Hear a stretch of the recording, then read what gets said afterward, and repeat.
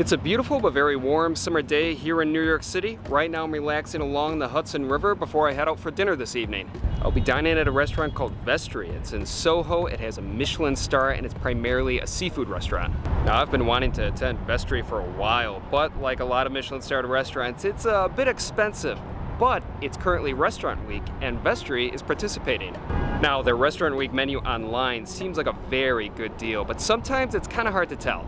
Now it may seem like a restaurant's offering some of their signature courses for a very good price, but when you actually get it, the portion size has been reduced significantly to make up some of those costs with the restaurant week prix menu. But who knows, every restaurant approaches restaurant week differently. This may end up being a very good deal or not. We will see. But either way, I'm very excited to finally be visiting Vestry. Let's go to dinner. Vestry is the product of fine dining chef Sean Hergott, who opened the establishment in 2020. A year later, Vestry earned its Michelin star. Inside, the restaurant is beautifully decorated and has a sort of modern Art Deco feel that extends not just to the room, but to the place setting and even the uniforms worn by the waitstaff.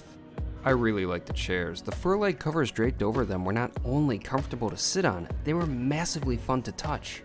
Vestry is mainly a seafood-focused restaurant, but it has Japanese influences and a tremendous respect for vegetables. For Restaurant Week, a 3-course prix menu for $60 is offered. I was also provided with the regular dinner menu, and I noticed that some of the Restaurant Week offerings differed from how they're usually presented. Not long after ordering, the bread arrived. It was a hot and fresh loaf of sourdough presented with a miso kombu butter. The bread by itself was simply wonderful. It had a crispy crust with a chewy and flavorful center, but it was the miso kombu butter that took it to the next level.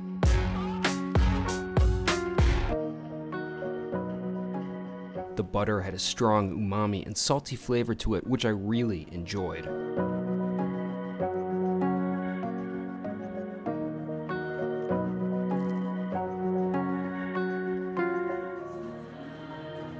While I was at Vestry, mainly for the Restaurant Week menu, I also ordered the big-eyed tuna from the bite section on the regular dinner menu.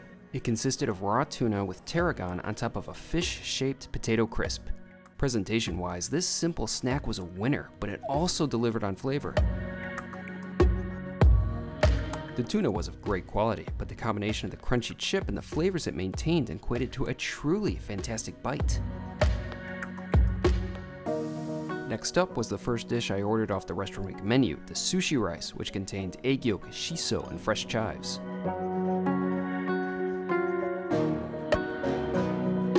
It's hard to describe just how satisfying this simple rice course was, but I absolutely loved it. The rice by itself was delicious, but all the other components added even more to the plate, creating a very comforting and addictive bowl of food. However, I do feel that this course would have worked better as a side rather than as a starter, but I still really enjoyed it. For my entree, I got the Atlantic salmon with baby fennel, wakame, and cilantro. The sauce was served tableside, which certainly added to the overall presentation. The salmon was cooked to a perfect medium rare, but also maintained a nice crispy skin on top.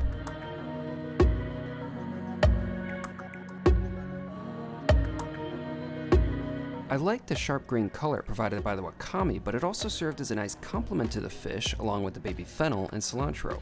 In summation, my salmon was very satisfying. To conclude my dinner, I chose one of Vestry's most famous desserts, the homemade cheesecake with Honeycrisp apples and hazelnuts. Appearance-wise, this dish is truly iconic. The actual cheesecake is in the form of a Swiss cheese wedge. The mouse is crafted from apples, ginger, and cinnamon, with hazelnuts serving as the ears and an egg noodle for the tail. It's fun, clever, and beautiful. I can't say that I've ever been this happy to see a mouse in NYC before, let alone in a restaurant. But this dish is not just about the visual appeal, it tasted incredible as well. The cheesecake had the smoothest texture, and the apples and ginger provided a pleasant sweetness and spice. It was a great ending to a very pleasurable meal at Vestry. That was a phenomenal dinner. I loved everything I had, the service, the decor of the restaurant, the atmosphere. That was a great dinner. Even though the Restaurant Week menu was a bit different from the regular menu, I still enjoyed everything on it. I still felt that it was a good deal, despite the fact that it was different. All in all, I think Vestry is a great restaurant. They really deserve their One Michelin star, and I would love and can't wait to go again.